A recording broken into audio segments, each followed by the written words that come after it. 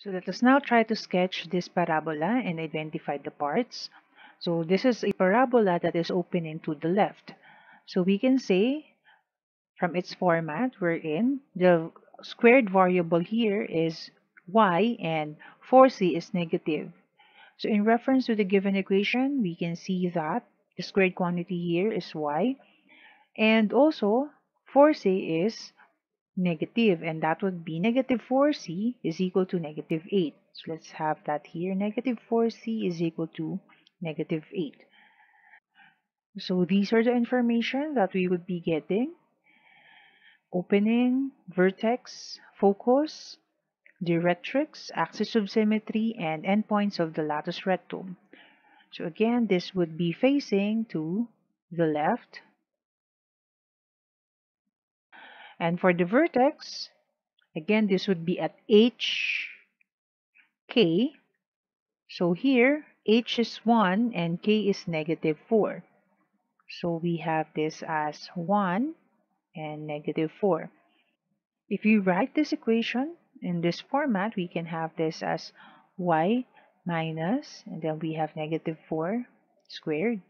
So we have negative times negative 4, that would be positive 4, is equal to negative 4 is negative 8 times x minus 1.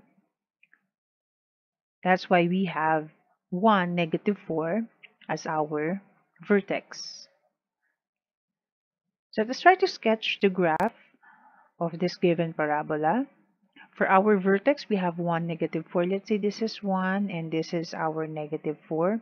So this is our vertex. So how do we get the focus? We will refer again to our C value here. So to get C, that would be negative 4 over negative 4, or we will divide both sides by negative 4 to get C. So this would be cancelled. So negative 8 over negative 4, that would be positive 2.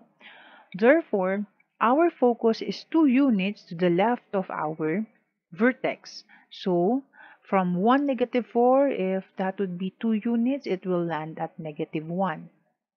So, this is our focus. So, I have this as negative 1, negative 4.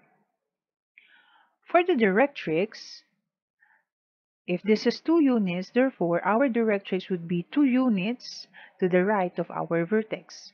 And that would be at 3. So the directrix is aligned and this is perpendicular to our x-axis. Therefore, the equation of our directrix is x is equal to 3. For the axis of symmetry, here, it passes through the vertex and the focus. And this is perpendicular to our y-axis. So therefore, this would be y is equal to negative 4. For the endpoints of the latus rectum, we will refer to our 4c here, and that would be 8. So 8 divided 2, that would be 4. So you'll be doing 4 units upward and 4 units downward from our focus, because the distance of the two endpoints from each other would be 8 units. So 4 units upward would land here,